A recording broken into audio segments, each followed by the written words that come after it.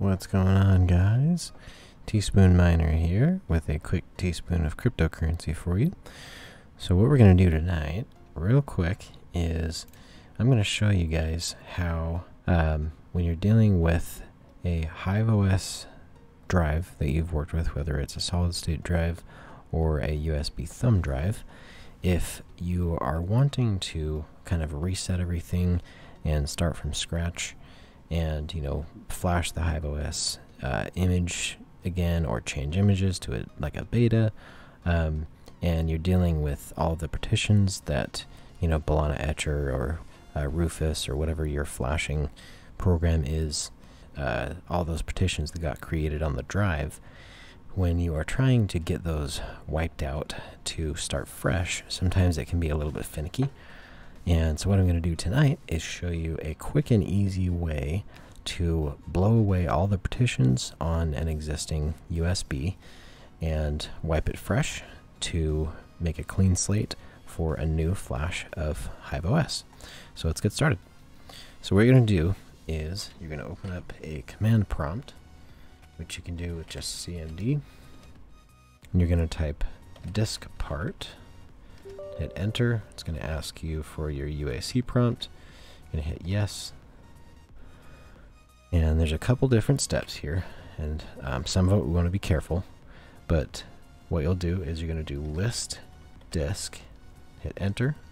This is going to show you all the disks that are available in your PC, and what you're going to do to select the disk that you want is, once you know, you'll see on the left column where it says disk with the disk number. Disk 0 is my storage drive, 8 terabytes. Disk 1 is my NVMe C drive, so 465 gigs, that's a 500 gig. And so if I wanted to, for example, I'm going to be very careful with this because I don't have my thumb drive plugged in currently, but I'll just show you guys. So if I wanted to deal with disk 1, you're going to do cell for select, SEL, or you can just type select disk 1 and then hit enter. Now it says disk 1 is now the selected disk. The next thing is you want to see what the partitions are, so you're going to type list part or partitions.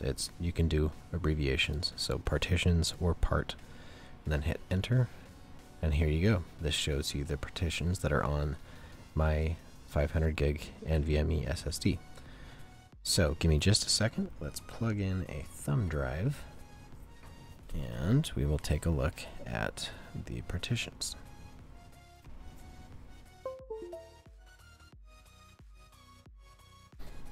Yep, so I'm sure you're familiar with this. All of these pop-ups, all of these, your drive is not accessible, things like that.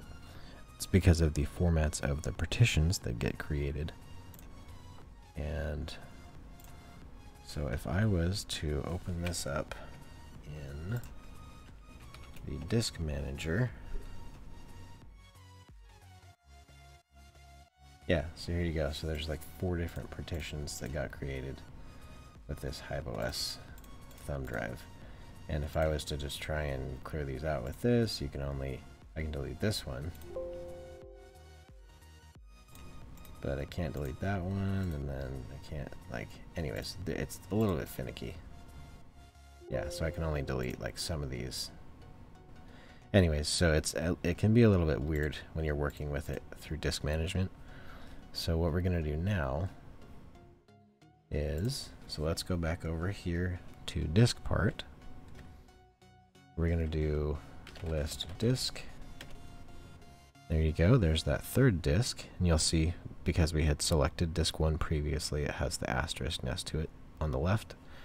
So now I want to change to disk 2. So I'm going to go cell for select, disk 2. Disk 2 is now the selected disk. List disk, just to make sure. There we go, asterisk next to disk 2. And I'm going to do list part for list partitions. There's the partitions that are left because I was able to clear those couple of them from disk management. And now, and once again, you want to be 1000% sure when you do this next step that you have selected the correct disk in step 2 when you're doing your select disk, because this next step blows away all the partitions on the drive and basically wipes it out completely. I don't know what would happen if it was, say, selected on my system drive, but I don't want to find out, and I don't suggest you find out, so just be careful with this next step. So once you've selected the disk that you want and made sure that it's the correct one, what you're going to do is type the word clean and then hit enter, and there you go. So this shows me that it succeeded in cleaning the disk, which means that it cleared out all the partitions on that drive. So if I go list disk, now you see disk 2 is selected because it has the asterisk. It says online, size 28 gigs, free 28 gigs. So when you get the drive to this point, confirm there's no partitions currently, what you'll actually do is there's actually create commands that you can use in Diskpart as well. You can create partitions, you can create volumes, etc. So if I was to do create partition, it shows me you can create a primary, you can create an extended, you can create logical drives, etc. So what I'm going to do, because I've got the drive cleaned and there's no partitions on it currently, what I want to do is create part for partition. Again, it takes abbreviations and it works with it. So I'm going to do part and then primary. Diskpart succeeded in creating a specified partition. Now if I do list part, there's the primary partition. So what I'm going to do real quick is I'm going to leave Diskpart open, but I want to just check this PC to see if this will recognize. Okay, good. So this does recognize capacity. If you don't create a partition and then you go over to this PC to try and do a format, this will say unknown capacity and the quick format will actually fail.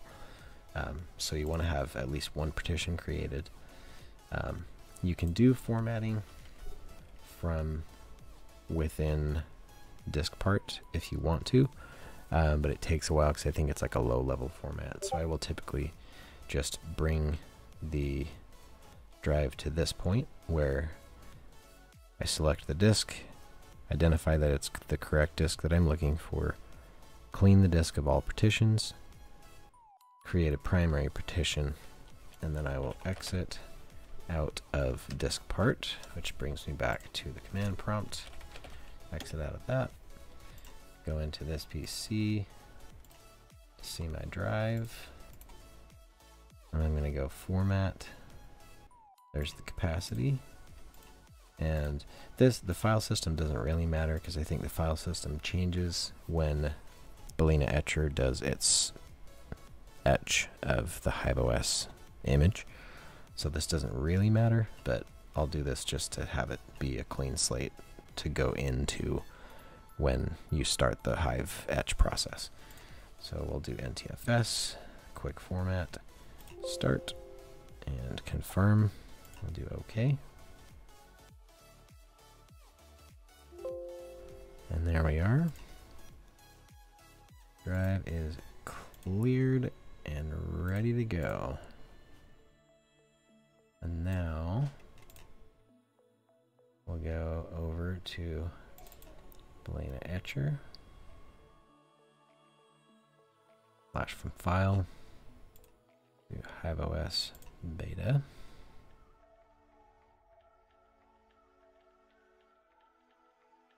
I found earlier today actually that you don't necessarily have to actually unzip the XZ zipped beta because Balena Etcher can actually use it. It reaches through. You see how here it shows up as the IMG because it sees that that's what's in the compressed file, and so it knows to extract that and write that. You'll see here it says 7.55 gigabytes, even though the actual download is only about a gig. So that's pretty cool. It's pretty smart software. So now we're going to go select target.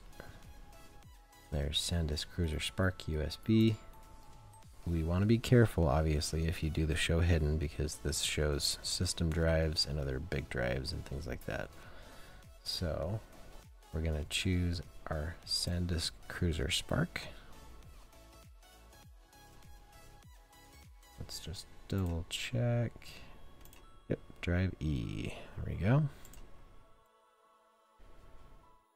And we'll select and hit flash. And this starts the process. And obviously it creates those partitions first. So you'll get a couple of these prompts. You can just hit cancel on that. And that's starting the process. Now once this is done, you can pull the USB and then plug it back in. And then that can give you the Hive partition where you can drop your rig.config file and plug it into your rig and then boot from it and be off and hashing again. Alright, and then when this finishes, it will unmount and remount and show you at least one of the partitions. It does do this validation. You can skip it if you want. Sometimes I'll let it run just to make sure that everything got written properly in the etch. But that's up to you. I've done this before and it's always been successful, so I'm just going to skip it for now. Flash complete. And if you want, you can do flash another. I think this speeds up the process for subsequent ones after you've finished one, but I could be wrong. I've never actually skipped, or I've never actually flashed a subsequent one right after finishing flashing a first one. So you can try it if you want. Alright, so like I said, once it finishes, you close out of the software, pull the drive, plug it back in, and yep, you get these pop-ups like normal, totally normal. Close out of these, and there is the base Hive drive partition. So this is the one that has the rig config that you can work with to get your farm hash, your rig password, worker names, rig ID, etc. in there.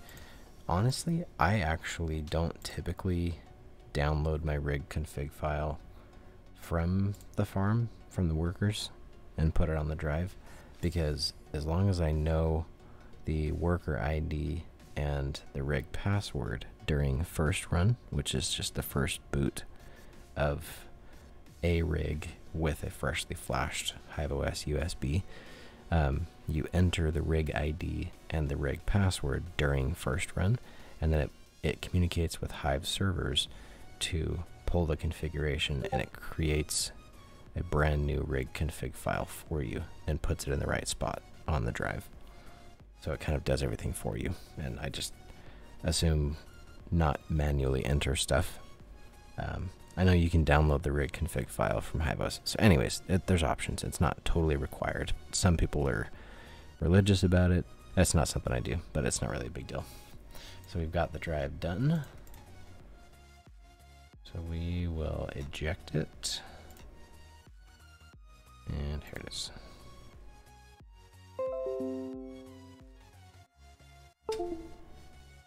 And you can now take this over to boot your rig for the first time. Thanks you guys for watching. If you found this useful, be sure to leave a like and subscribe.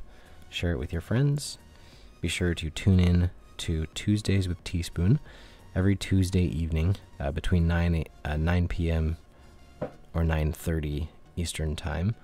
I stream every week, whether it's unboxing stuff from Newegg, or talking about GPUs, or tuning my rigs, or whatever, or just shooting the breeze. I like to chat with you guys, so feel free to tune in. My previous streams are on my channel, and appreciate your support. In the meantime, stay safe and mine on.